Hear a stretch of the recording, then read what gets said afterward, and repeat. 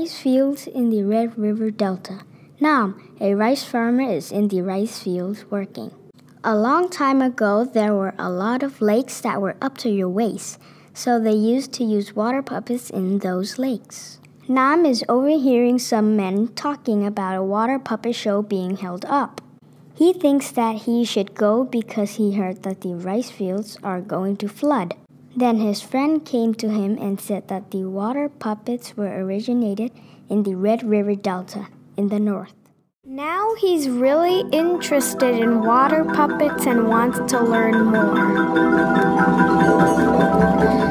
Còn rơi nước á, cái chất liệu của nó là gỗ, làm bằng gỗ. Thường thì người nghệ nhân tìm cái loại gỗ gọi là gỗ sung, gỗ cây sung á, nha, để tạo hình cho con rơi nước. After working, Nam gets ready for the water puppet show until he gets a text from his friend saying it was canceled because there are not many people coming. But Nam heard from his friend that people don't teach water puppetry in universities.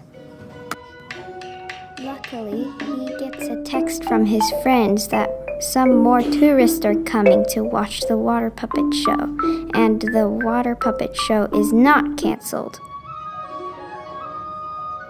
Nam is so happy and is dressing up for the water puppet show. He is at the water puppet show and waiting until it starts. Water puppets are performed in waist-deep pools. The musicians play music when the water puppets dance to the song. When the entertainment ends, people spread the word about this amazing tradition. Even Nam, we also hope that water puppets will be sustainable in Vietnamese culture and never disappear.